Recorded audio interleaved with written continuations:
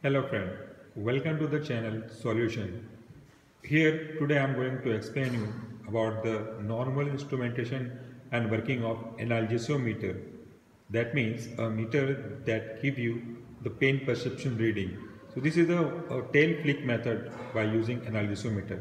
This instrument is a very simple instrument by this construction. It has three main basic parts. First one you can see, that is a set current. You have to set the current at which you want to apply on that animal, especially in the tail of mice. Second one is mains and third one is indicator. We won't go through the indicator. The main part is the meter, which is showing to the reading which you apply the current. Here above this instrument there's two basic things. One is looking like a cage. This is a cage. This cage, it means we can hold the rat or mice inside this cage.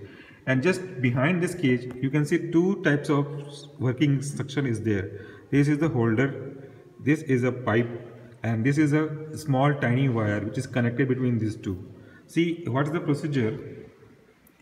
We have to convert it to two groups, first control and second one is experimental.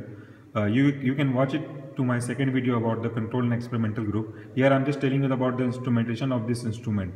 So first of all, place the rat inside this cage. Cover the lid by using this tip. You can close it so that mouse or rat cannot move back. Then apply its tail in between this gap. Here is the gap.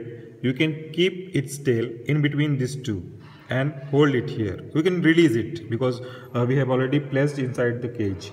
So what we have to do, we have to just on the reading by switching on the mains. Here you can see I'm just turn on the mains and then increase the voltage current.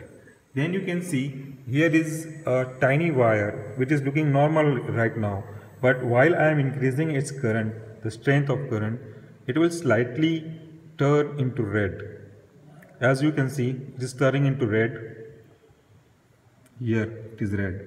While if I turn it more, it will convert to more redder.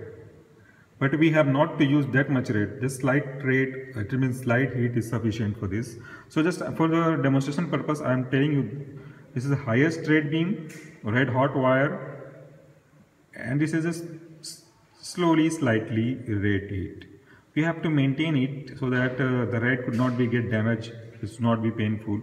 So whenever the rat feel the pain of its light, it will try to flick its tail.